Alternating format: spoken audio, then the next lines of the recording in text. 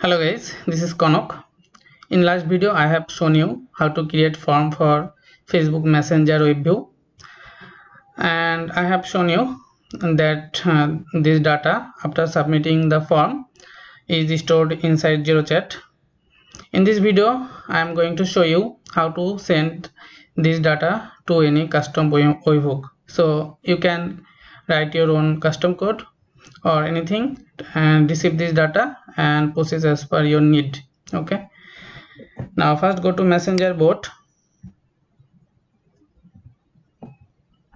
You can see JSON API Connector. Click on action button, click new action, enter your connector name. It's just for tracking.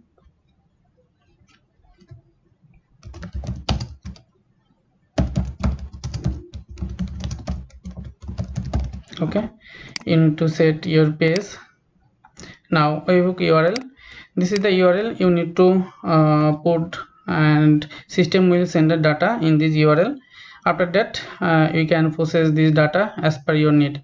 Okay, I have write a simple webhook function. You can see here I just receive this data with file get contents. Okay, PHP // input to receive this data, and just write in a file to show you that how this data will look like. Okay, this is a very simple file. Now copy this and put it here.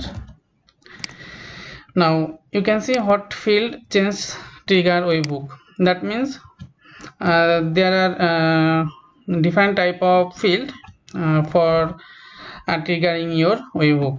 In this case I am selecting WebView form. Okay, now when you select WebView you can choose page WebView. Okay, I have created several WebView, and you can see this WebView form is here. You need to select any specific one. In this case I am selecting demo quote order form. Okay, and this one is form ID and this one is name. Now what data you want to send? Okay, I want to send PS ID. All data may not be available, like email, phone number. This is not available by default. If user give this email or phone number after clicking your quick reply, then this data will be available. Okay, now first name, last name, then page ID, page name, and form data. Okay, now click on save button.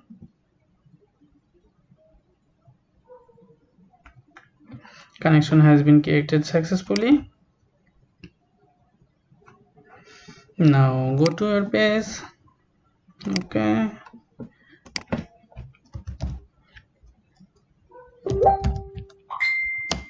writing cloth icon. Please click on the below form, fill up the form to submit your order. Click on set order. Okay, I am selecting shoe, then medium size, phone number 8882, then date of order 30. Okay, submit order. Thanks for submitting your order. We will contact you as soon as possible. Now come here, refresh this page. Now click on here and see report.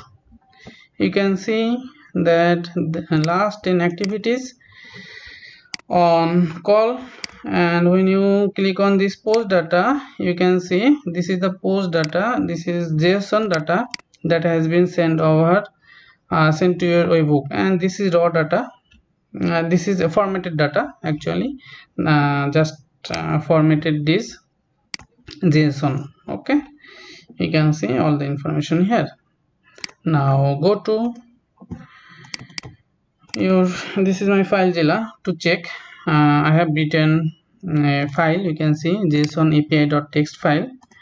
Now here is the JSON API.txt file.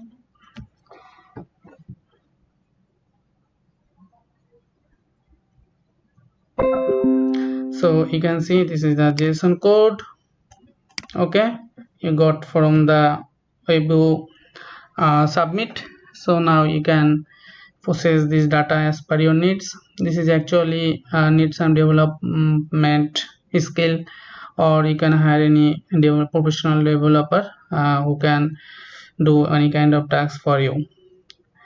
So see you in the next video. Thank you very much.